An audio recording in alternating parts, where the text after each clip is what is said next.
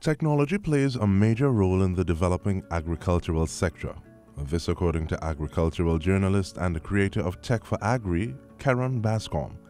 He says technology has been the go-to for many small agribusiness owners as it helps them to improve their yields and earn an honest livelihood. Where I clearly see technology assisting our sector locally is to really give the smaller man an edge to have a more efficient or a more powerful business.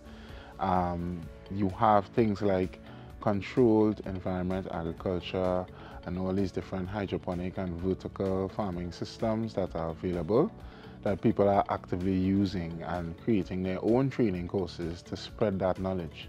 He says typically, a good farm should incorporate a variety of technologies to ensure safer and healthier produce that are of high value. Some of the common ones used are protected agriculture and controlled environment agricultural systems. So those are more indoor systems where you have a variety of different sensors. It's usually going to incorporate vertical farming, which is where you are using all the available space within that indoor space to grow the crops, as opposed to growing the crops on the ground only. And with a control system, you're looking at the temperature, the humidity, and your irrigation system, which is how you water your entire setup. All of these factors would be automated. However, there are simpler methods and techniques. So for example, entities like Wasamaki Permaculture Center have been doing training for years on different permaculture practices, which looks at the waste of one crop being utilized to benefit the production of another in a natural process. So you have your short-term crops amongst your long-term crops, right? And when the short-term crops deteriorate, you sell them off for your cash, your short-term cash, and then you have your long-term crops then to bring in another form of revenue. It is no secret that some households in Trinidad and Tobago do not have access to the right nutrition.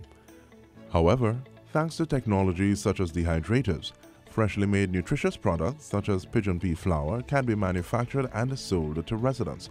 One business owner has embarked on this initiative. So, for example, I've recently engaged with Ms. Florence Joseph, who runs Flojo. They produce a variety of pigeon pea products.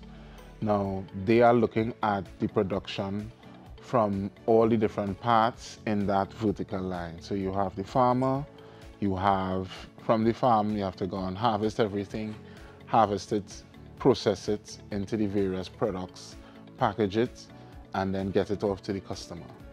Flojo is doing several of those steps. Essentially, technology and agriculture go hand in hand.